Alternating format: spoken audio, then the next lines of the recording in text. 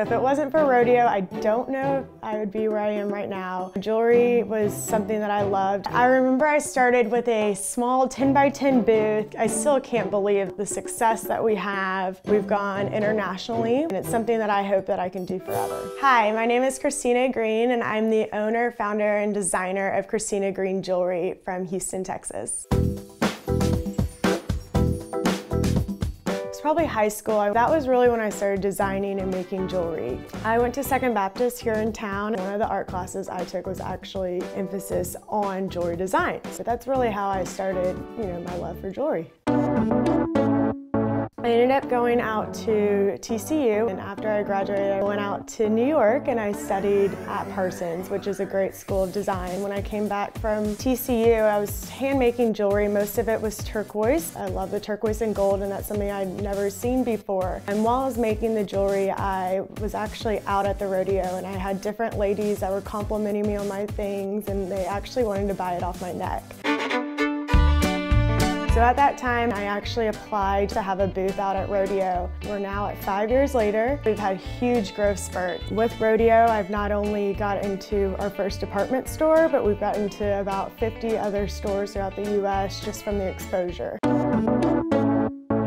We just got into Dillard, so we're in about 6 different Dillards that are in the Texas area. So you can always come in and shop our showroom, which is located by the Galleria. Our jewelry that's the most popular, I'd say, is our earrings. During the rodeo, something that's really popular for us is our hatbands and badge holders. The faceted turquoise, and then on the back, it dangles off the back. Women love to dress up their hats for rodeo, and it's just a piece of jewelry for your hat. All the stones are all natural. We work with about 9 different stones. The turquoise is our most popular.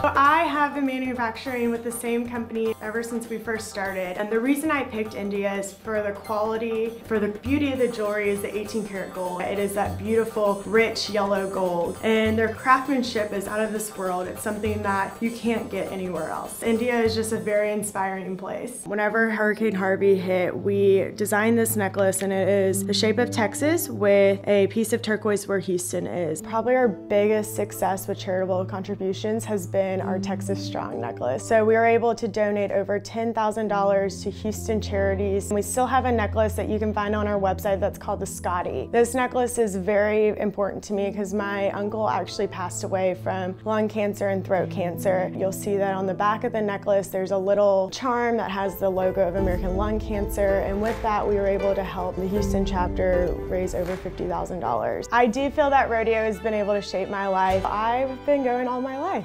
My dad actually became a director of the show in the 80s and now is a lifetime vice president. Through rodeo, I've made so many different friends. I call them my rodeo family. I became an assistant captain for mutton busting. And then a few years later, I became a vice chairman. We're about to go into 3 weeks of the show where I spend every single day at the rodeo with my booth, with my customers, doing volunteer work.